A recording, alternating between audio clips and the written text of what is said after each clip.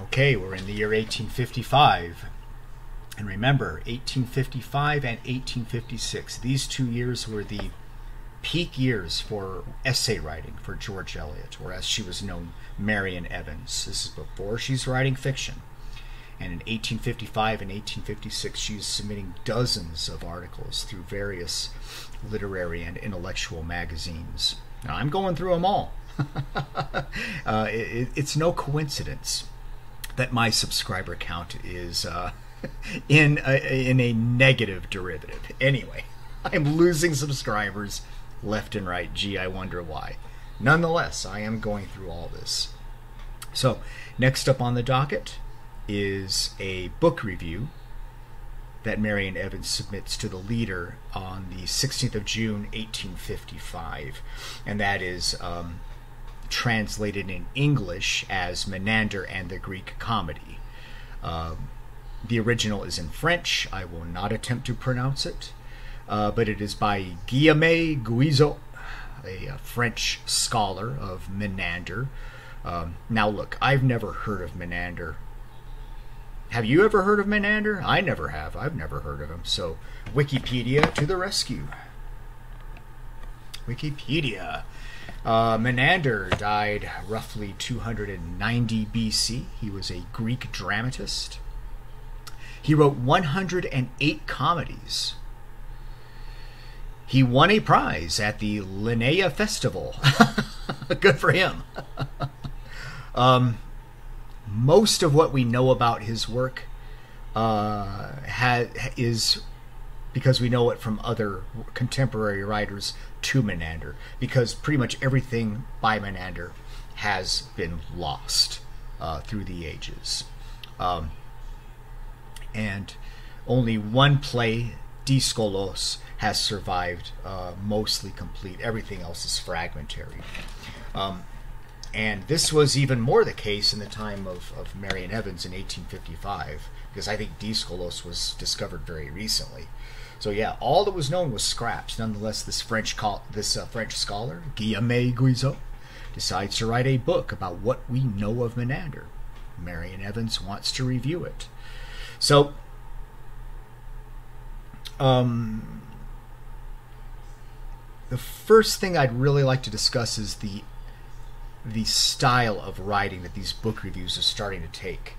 We're in 1855, and during this time, George Eliot, Marian Evans, whatever, begins submitting articles to a series of articles, book reviews, essays, that are just called belles lettres, meaning beautiful letters. And she's writing intentionally in this luxurious style of writing, just overly embellished style of writing. This was the style of the time. I liken it to when you go to a rock concert and then suddenly you're having a great time, and then all of a sudden there's this 20-minute drum solo. Good God. Well, it may be exciting at the time, but it's just overly luxurious. It doesn't really the song is not the point at that point when you start breaking into a 20-minute drum solo. Well, in this case, the book review is not necessarily the point, as is the beautiful writing. Now, that was the style of the day.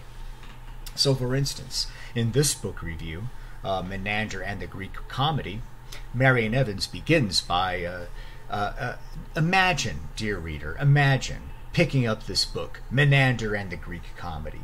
Well, it's much like going to some pleasant area that you pinpoint on a map, to this southern village, and you see these charming houses. These houses are lit up by the glowing sun.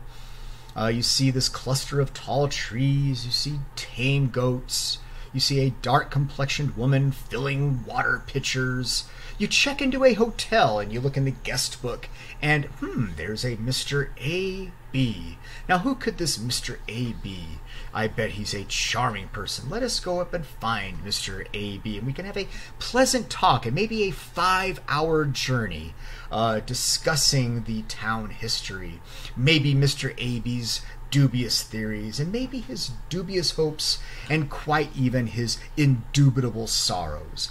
Well, these feelings that you have, dear reader, upon this imaginary journey to the southern village is quite like the feelings you have when reading Guillaume Guizot's Menander and the Greek Comedy. So you see what I mean. There's this lengthy introduction. Very similar, really, in style to the lengthy pastoral cinematic introductions that would be in novels like Adam Bede and Mill on the Floss, and even, Romola, although that's more mythic of an introduction. So you see those lengthy introductions start right here in this belle lettre style of writing that she develops as a book reviewer. It was the style of the day back then. Well, anyway, she gets on to her book review and she talks about Menander, how everything we know about him, although he was popular in 290 BC, wildly popular, written over 100 comedies, everything was lost. Through the Middle Ages, they had to survive the Romans, the Byzantines, and now only recently it is that these German scholars are piecing together the fragments that we have from the ancient classical Greek masters. They find them in trash heaps and lining bird cages in Byzantine monasteries, and they piece them together, and we have a sudden interest in these people, these ancient masters, and we try to piece together their lives based on what little we know about them, based on scraps. And again, as she's done in previous book reviews and essays, George Eliot compliments the Germans on their scholarship. She says the German scholarship is impeccable. They are leaders in literary scholarship. But again, she says they are nonetheless terrible writers. I need to count how many essays George Eliot has said this about the Germans. Brilliant scholars, terrible writers. So she does that again in this book review. She goes on to talk about the fragmentary life of Menander, or what we know about him is basically in fragments. That Menander fit the style of the domestic comedy, and he was a satirist of Greek domestic life. And she gives a couple of interesting examples that she shares. Basically, or mainly, she draws the distinction between the Greek plays that depict deities or royalty. Gods, goddesses, royalty, sometimes intermixed. Sometimes you can't tell the difference. Whereas with somebody like Menander, this is more of a domestic comedy, and you get more of a sense of what commoners were interested in during the 290 BC or whenever it was that Menander lived. Again, tie that back to George Eliot. What is she interested in writing about mostly? Mostly the Midlands, the commoners, especially in her early novels, Adam Bede and Mill on the Floss, which were written just a few years after this book review. People that work with their hands, milkmaids, carpenters, etc. Well, in this one, she's talking about what interests her in Menander is that he writes about these same types of people. She highlights two examples, and one of these examples is Menander's idea of the emancipation of women. Basically, that in the stories that she's read from Menander, that women have the ability to travel, mostly. They're not confined to the home. They're not confined to domestic drudgery. They can travel, explore their world that was limited to them, but nonetheless they could explore it with their husband and independent of their permission. Very interesting.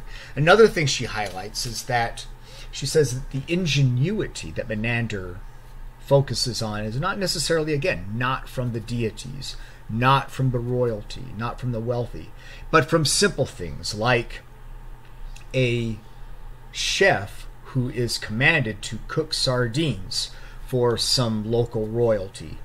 And he's 100 miles from the nearest body of water. Can't get sardines readily. So what does he do? Some quick thinking. He chops up some some potatoes and seasons them with extra salt and spices, and cuts them into the shape of a fish, and serves it, and fools the royalty. Hey, this is the best sardine I've ever eaten. Well, it's just a lousy potato and a radish. But he's not going to say anything. So it's this kind of ingenuity. It's a comedy, but it's the ingenuity shown in this comedy by just common people that our book reviewer George Eliot really likes. So anyway, that's our book review, Menander and the Greek Comedy, and thank you for watching.